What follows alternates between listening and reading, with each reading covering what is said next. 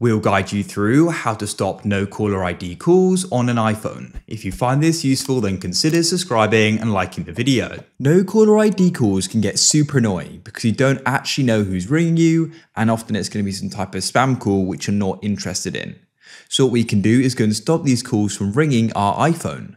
To go and do this, what you need to do is go and open up your settings. And there are two separate ways you can do this. For the first way, what we're going to do is go and scroll down like so, until we go into the option for phone and go and click there. Scroll down the phone page and you want to go and locate the option silence unknown callers. Go and click there.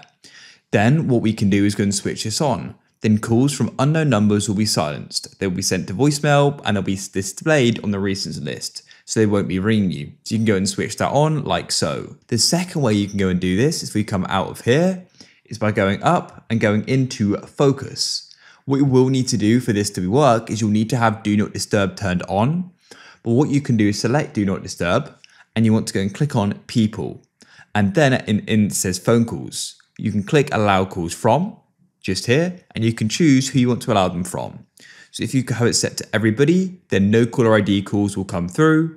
But what you can do is set it to Contacts Only. This means only people in your contacts are going to go and ring your phone. Otherwise, it's going to go and be silenced. But to go and have this enabled, you will need to then go and have Do Not Disturb turned on, which is why I do prefer the first method.